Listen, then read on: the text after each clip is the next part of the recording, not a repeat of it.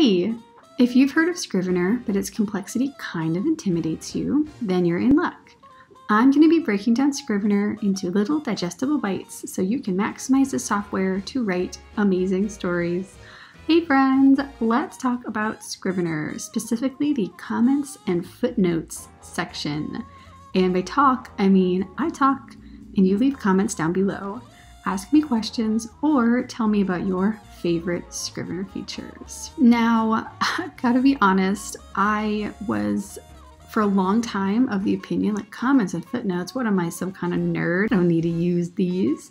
And looking back at myself, I'm like, oh, Sofiya, you idiot. You could have made life so much easier on yourself because I write historical fiction set in non-English speaking countries. And I like to add in little words here and there of other languages. And if I had known about the comments and footnotes, especially the footnotes feature, that would have made my life so much easier when I was compiling my glossary. It would have just done it for me. So this topic actually is pretty dense. So I'm just gonna get straight into it so we can not have a super long video. Alrighty, so first of all, what the heck are comments and footnotes? If you've ever read a textbook in your life, you've seen footnotes. You know, there will be something in the text, or even if you've read a Wikipedia article, you know, you'll read something in the text and then there will be a little number, citation, whatever next to it. And down at the very bottom of the page, there's a whole list of the resources or citations, and this is the footnotes. The footnotes are also called endnotes. Footnotes appear at the end of the page that they're on. Endnotes appear at the end of the chapter and or entire manuscript. Comments are, if you've ever edited anything in Google Docs or Microsoft Word, you know what a comment is. You can click somewhere, highlight something, hit comment, and then say, hey, you know, this sentence is worded kind of awkwardly. I think that you should reword it, or, you know, something like that. But in Scrivener, if you're not going to be, you know, sharing documents with somebody else to edit, you can use those comments and footnotes just for your own use. One of my favorite things to do with comments is use them like bookmarks. So in a big long manuscript, you can open up your inspector within the comments and just click around and it will jump you to wherever that comment is. So it's kind of a neat way to kind of bounce around your manuscript, but I will talk about that in a second. Anyway, okay, so how do we add comments? Well, the first thing you do, you open up your inspector pane, and if you don't have it, it's just this, if you don't see it, it's just this blue circle up here with the eye in it, opens it up. Boom, your inspector pane, and it's all the way over here is where your comments and footnotes are. As we are in here, you know, usually in Scrivener you have your plus and your minus sign, and they're easy to click, but I click here and like, ugh, nothing's happening. Why isn't anything happening? Because you have to select somewhere in the text in order to add comments and footnotes. So let's highlight this as a heading up here. And now you can see that I can add stuff. So let's add a comment. So it has highlighted it over here, and then it has also added it in right here, and it adds who added it, the date, and the time. And I can click in here and I can say, this is a great heading. Woohoo, okay. You can change the color of this comment box. I'm gonna say all of my red comments are really bad boo-boos that I need to get rid of, and the orange ones are like, whatever. Blue is stuff that I love, and I'm patting myself on the back. Green is historically accurate, you know, just stuff like that. You can assign it to whatever you want and color code them. So let's say, I want to change this to purple. There you go. It changes here and it changes down here. If for some reason you do not want to use the inspector to add new comments, just either highlight like I did up here, or just stick your whatever, your thing, your cursor, and then hit insert comment. So if you don't highlight something, you just stick your cursor in, the Scrivener will just pick the closest word and highlight that one. And which is what it did here. Inline annotations. Okay, I'm going to click right here, insert, and hit inline annotation. And I didn't highlight anything, I just clicked. So when I click inline annotation, I start typing the good changes. It just types in like that. And you see it does not add anything over here. So the inline changes, or the inline annotations, will add things into this text in here, but it won't add anything into the inspector. So you need to be cognizant of where you're putting them and kind of why.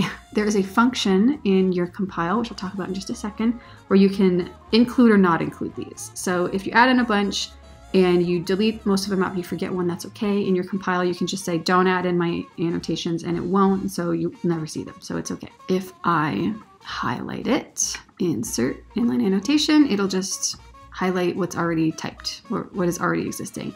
If you don't highlight, then you type in whatever the annotation is. Bada bing, bada boom. So if I'm up here and I want to go to this very last comment, I click over here and it will put me down there. This is how you kind of use them as bookmarks. And then I can pop up here, so I can just bounce around my manuscript using these comments over here. And as you saw, you can make the comments say whatever you want. Just double click in here. Now I have an idea of what each one is, and I can just boop, boop, boop, and bounce around. Something that I talk about in my fast drafting video is when you get to a spot where you don't really know what to do, or you realize, oh man, I'm in chapter 10.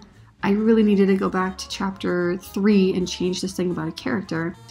Don't go back to chapter 3. Don't do it. It's a trap.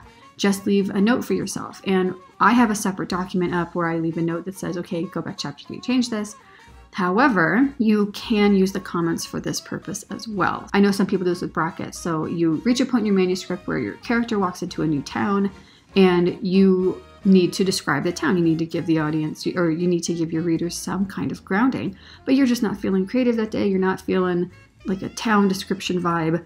And a lot of people will do open bracket, close bracket, and in the middle say like, describe this town. And you can use this feature for that as well. So you leave yourself a little comment, not inline, but a comment over on the side here that says, describe this town. And then later when you're like, all right, what do I need to do? So you come into the comments and footnotes, and this is for this folder right here. If I click into a different folder, they're not there anymore. It's per folder, but if you click on the whole manuscript, then everything will pop up. As we're coming through for our revision, you can just use that and go, oh, okay, this is what I needed to do. Oh, okay, I needed to describe this town. So you can bounce over there and go describe. People using brackets or the curly brackets or the straight brackets or whatever is a good search feature, because you can Control F or Command F or whatever. And because you don't use the curly brackets in normal typing, generally speaking. So when you do Control F for that, then you can find those comments to yourself very easily. But that's also what you can do over here. Just a thought, if you want to. So now we are going to talk about footnotes. Footnotes have the inspector and the inline, just like comments. So we'll say the next scene, and you can do it right here. The CF is adding a footnote, so add that. The footnote pops up, and the footnote's not colored, and it also doesn't have your name and stuff. So let's do this. Footnote is the next scene, and I'm going to say the next scene is very cool and happens in New York. All right, if you want to add an inline footnote, just like above, so we'll click here, insert inline footnote, or for an inline footnote, you can highlight insert inline footnote, and it just highlights the thing you selected. Okay, we see over here we have our comments, we have our footnotes. So what's the difference between comments and footnotes? You can still jump around and use your footnotes as bookmarks, kind of. The footnotes do not get that color coding, whereas the comments do. So we can change the comments. So they're pretty similar in that regard. Now, at the beginning of this video, I mentioned that I really wish that I had paid attention in the Scrivener tutorials, because I could have been using the footnotes feature, especially this whole time, to make my glossary way easier to make. So I'm going to talk about that right now. Scenario: I have finished my manuscript and I was responsible throughout, and I was keeping footnotes on any weird words I used. I would highlight it and I would make a footnote, and over in the footnote over here, I would define it. So babushka, this means grandma in Russian. So I would highlight babushka, and over here it would say Russian for, quote, grandmother, quote, and so on. My glossary is like 100 pages long. It's terrible. I'm irresponsible with foreign words. Anyway, up here to File. So I'm going to select everything just because I'm pedantic like that. So File and Compile. So my compile pops up, and make sure everything's selected over here. Okay, great. And I'm going to do a Microsoft Word document because that's just how I compile. You can pick whatever you want, but I'm going with Microsoft Word. All right. And then you come over here to this little cogwheel, and you have all these really cool options. So it's default to remove your comments and annotations. Like I said earlier, if you do some inline comments or inline annotations and then you can't find them, that's okay. Just make sure these are checked and it's not going to show up in your compiled manuscript. But you can see that the remove footnotes is default not clicked because footnotes are amazing. Footnotes, when you compile them, will appear at the end of every page. Endnotes appear at either the very end of the manuscript, or you can insert an endnote marker and put those endnotes in where you want. So let's pop out of here real quick. And down here at the very end, I'm gonna create a new folder or a new text titled Glossary. In this glossary, I'm gonna click right up here at the top, and I'm gonna go up here to Insert and Endnote marker. And it will add in this code. Then let's go back to compile, I've got my cogwheel up, and export inspector footnotes as endnotes. And I want to check that one. So I'm actually going to leave in my comments just because I want to show you what it looks like when you leave them in, and then also what it looks like when you compile and have your footnotes. Okay, so I'm going to hit compile. It took like 2 seconds because it's a tiny file. So this is how Scrivener compiles. I have it preset to have my actual information here, and I deleted it. The manuscript is titled Quick Start. I wrote it. It's about 200 words. Good to know. All right.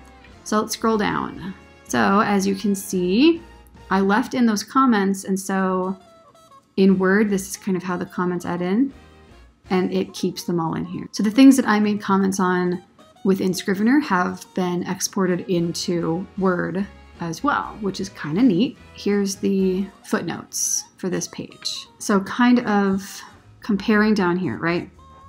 So with this one, I had highlighted it and just done it as regular footnote. So it made it 1, and then up here we do 1, and then it says 2, and then I added this as an inline footnote. So I can, and then that showed up here, 2, 2. And those can be useful for whatever function you want.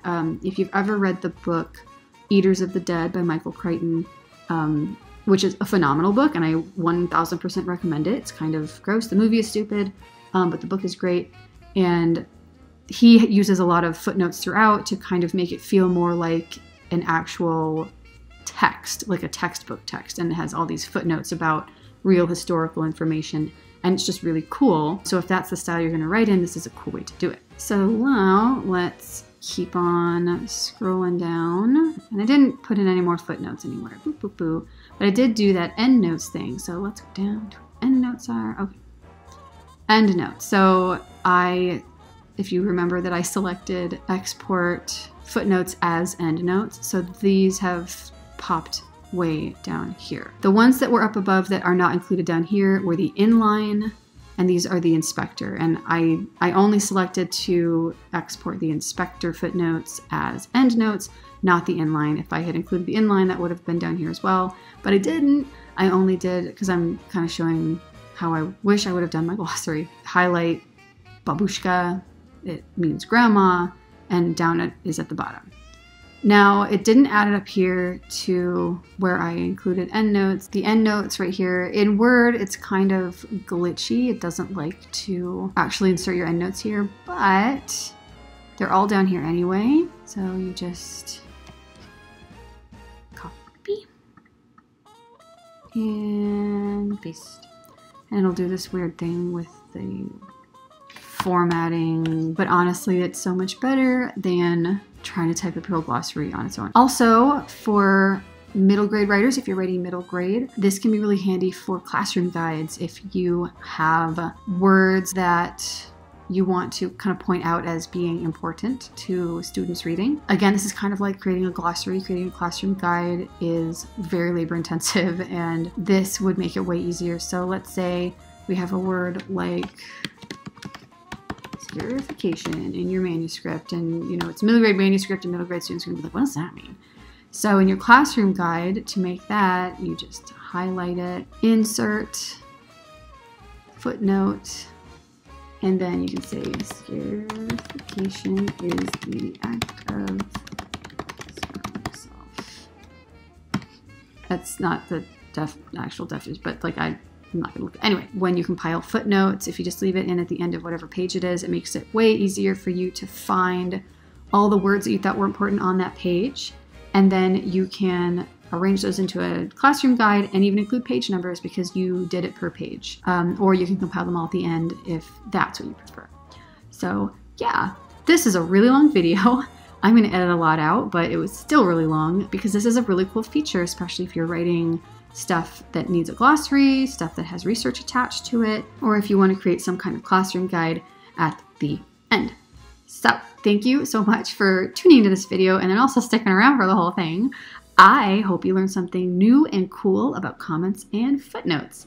If you liked this video, please like, share, comment, and subscribe. Wash your hands. Black Lives Matter. Have a nice day.